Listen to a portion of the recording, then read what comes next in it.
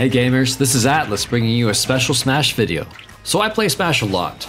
Con Artist and I play semi-regularly and have been playing so since we met. But there's one pattern that emerges whenever we play. I lose. Kind of a lot. I try not to let it get to me, but some players get good at reading you, such as Con Artist, and when that happens, you psych yourself out. I like to think I handle things with grace.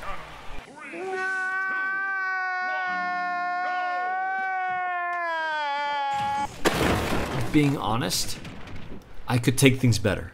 I've improved my game steadily, but getting tilted is a regular possibility that Con Artist, sporting as he is, never exploits or calls out, thankfully. But damn it, if it hurts sometimes when you come so close only to get spanked harder than Trump's approval rating.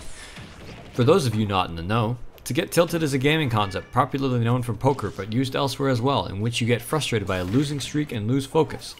I also like to picture the electronic pinball games in which you shake the machine so much that everything freezes up with the word tilt in bold caps as your ball falls helplessly to the machine. But how might one not get tilted? My advice is simple. Don't give in. It feels like an instinct, but getting tilted is a willful giving up of one's inhibitions against aggressive behavior and even poorer play. You can get mad at yourself and that's fine, but express it more clearly. Put it in words, perhaps not always your direct opponent, but do not disparage them either, and always give a hearty fist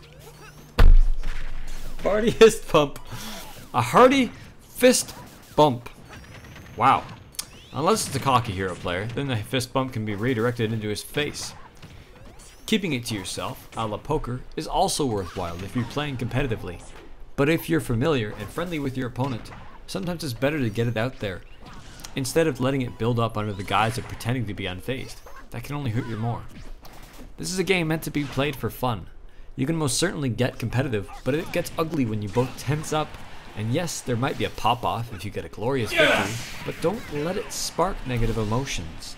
Getting tilted or facilitating it does not allow for the players to play for their enjoyment or to the greater extent of their abilities, and it's just plain unpleasant to witness.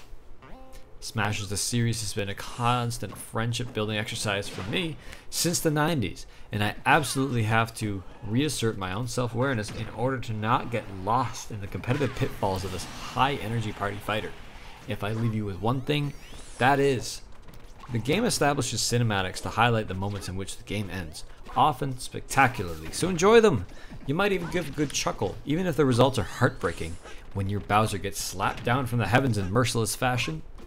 But don't ever let that discourage you from getting better and loving this game, for how it can bring so many diverse fans together.